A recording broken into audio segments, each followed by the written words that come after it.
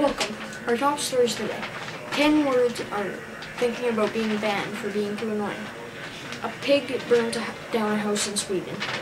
And a man makes people at a 5-star hotel eat plain old burgers. Here we go. The random news update. A group at Lake Superior State University are talking about banning 10 words that have been used so much that they think they're just getting annoying.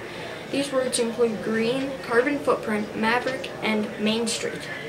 Well, if somebody starts saying something annoying to me, I just tell them to shut up and leave me alone. A pig in Sweden burns down a house just after he tips over a fire lamp, and it sets the house ablaze. The firemen come and suspect it's arson, being that there is nobody else in there. But when they search the house, they find the pig alive in a tub of water. Our last story for the day.